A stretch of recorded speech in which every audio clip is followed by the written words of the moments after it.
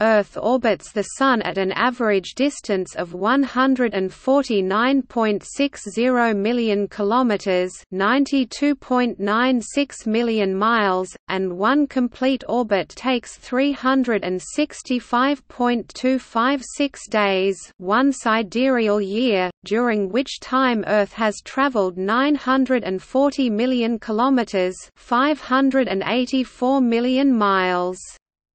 Earth's orbit has an eccentricity of 0.0167.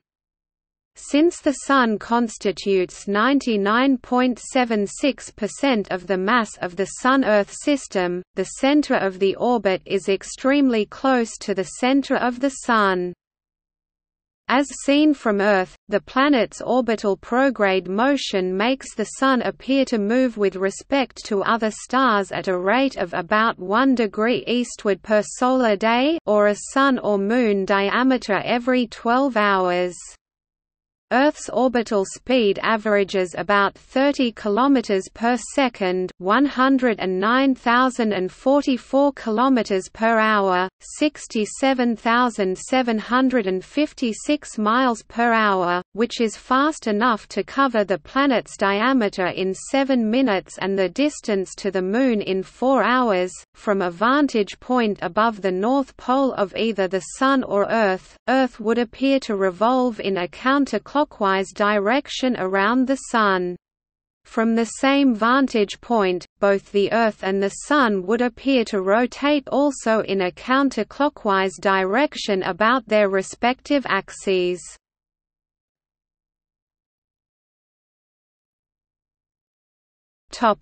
History of study.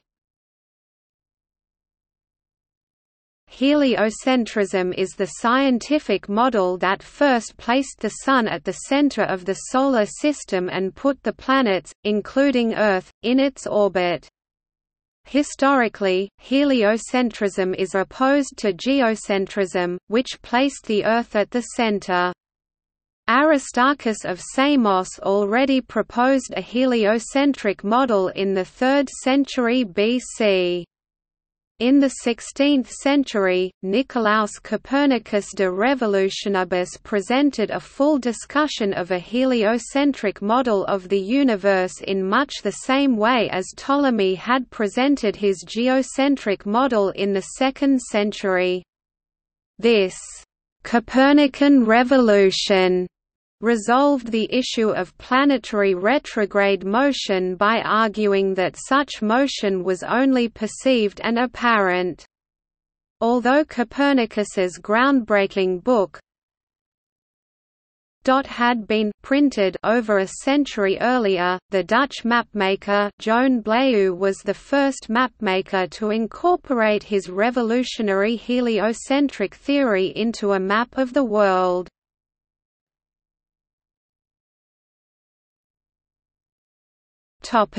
Influence on Earth. Because of Earth's axial tilt, often known as the obliquity of the ecliptic, the inclination of the Sun's trajectory in the sky as seen by an observer on Earth's surface varies over the course of the year. For an observer at a northern latitude, when the North Pole is tilted toward the Sun, the day lasts longer and the Sun appears higher in the sky. This results in warmer average temperatures, as additional solar radiation reaches the surface. When the North Pole is tilted away from the Sun, the reverse is true and the weather is generally cooler.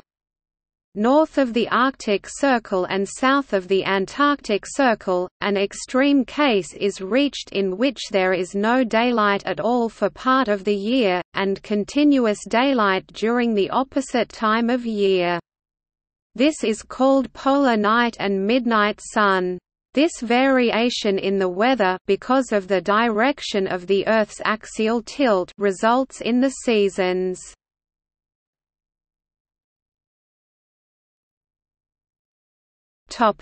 Events in the orbit. By astronomical convention, the 4 seasons are determined by the solstices, the 2 points in the Earth's orbit of the maximum tilt of the Earth's axis, toward the Sun or away from the Sun, and the equinoxes, the 2 points in the Earth's orbit where the Earth's tilted axis and an imaginary line drawn from the Earth to the Sun are exactly perpendicular to one another. The solstices and equinoxes divide the year up into 4 approximately equal parts. In the Northern Hemisphere, winter solstice occurs on or about December 21, summer solstice is near June 21, spring equinox is around March 20, and autumnal equinox is about September 23. The effect of the Earth's axial tilt in the Southern Hemisphere is the opposite of that in the Northern Hemisphere, thus the seasons of the solstices and equinoxes in the Southern Hemisphere are the reverse of those in the Northern Hemisphere, e.g. the Northern summer solstice is at the same time as the Southern winter solstice. In modern times, Earth's perihelion occurs around January 3, and the aphelion around July 4. For other eras, see precession and Milankovitch cycles. The changing Earth-Sun distance results in an increase of about 6.9% in total solar energy reaching the Earth at perihelion relative to aphelion. Since the Southern Hemisphere is tilted toward the Sun at about the same time that the Earth reaches the closest approach to the Sun, the Southern Hemisphere receives slightly more energy from the Sun than does the Northern over the course of a year. However, this effect is much less significant than the total energy change due to the axial tilt, and most of the excess energy is absorbed by the higher proportion of water in the Southern Hemisphere. The Hill sphere, gravitational sphere of influence of the Earth is about 1,500,000 kilometers (0.01 astronomical units) in radius, or approximately 4 times the average distance to the Moon. This is the maximal distance at which the Earth's gravitational influence is stronger than the more distant Sun and planets. Objects orbiting the Earth must be within this radius, otherwise they can become unbound by the gravitational perturbation of the Sun. The following diagram shows the relation between the line of solstice and the line of apsides of Earth's elliptical orbit.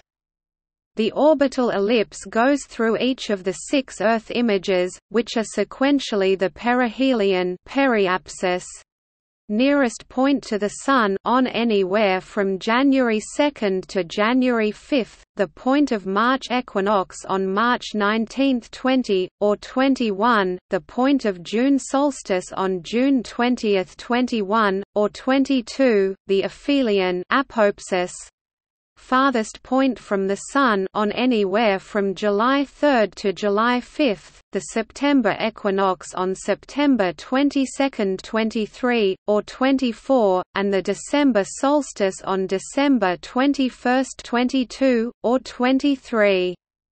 The diagram shows an exaggerated shape of Earth's orbit. The actual orbit is less eccentric than pictured.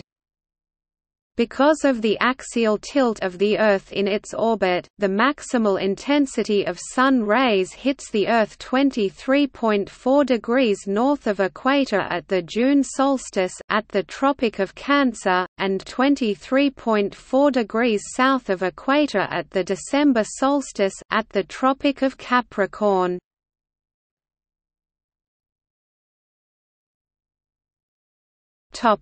Future.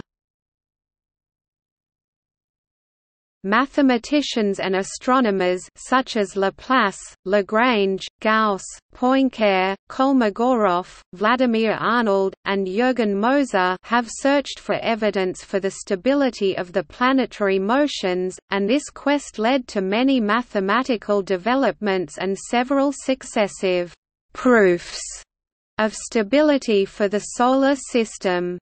By most predictions, Earth's orbit will be relatively stable over long periods. In 1989, Jacques Lascaux's work indicated that the Earth's orbit, as well as the orbits of all the inner planets, can become chaotic, and that an error as small as 15 meters in measuring the initial position of the Earth today would make it impossible to predict where the Earth would be in its orbit in just over 100 million years' time. Modeling the Solar System is a subject covered by the N-body problem.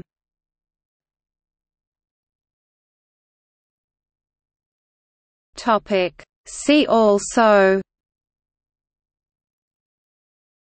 Astronomical unit, barycenter, Earth's axial tilt, Earth's rotation, geocentric orbit, the orbit of any object orbiting the Earth, such as the Moon or an artificial satellite, satellite, space station. Notes